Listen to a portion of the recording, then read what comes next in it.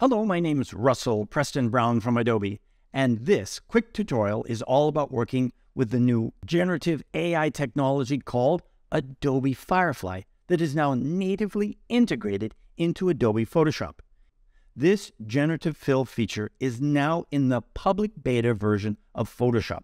You can install it from the Creative Cloud on your desktop and give it a try. The images you just saw on your screen were all created with the new Adobe Photoshop Generative Fill feature. In this project, I want to demonstrate how I created each of those images and how I can get rid of wrinkles and enhance fabric here inside of the beta version of Photoshop. Let's get going. The first step in this project is to make a selection of your fabric. I've done this ahead of time, as you can see here. The selection goes all the way to the edge, but I am recommending that you go to the Select menu and down to Modify and over to Contract. I'm going to contract by 10 pixels.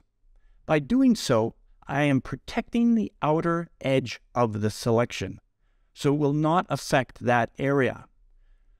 And it will then maintain the shape of my fabric. This is a nice super user tip and technique. Now that I have the selected region where I'd like to repair the wrinkles, I can go up to Generative Fill here in the taskbar. I'm going to enter in burgundy spiral fabric. I like to put in the color that I'm after, the spiral because I want to spiral the fabric, and I'm finishing off with the word fabric because I don't want it to drift to some other material. These three words work extremely well for me in this project. Now that I have that selected, I can select Generate. It's going to generate a series of variations based upon that prompt.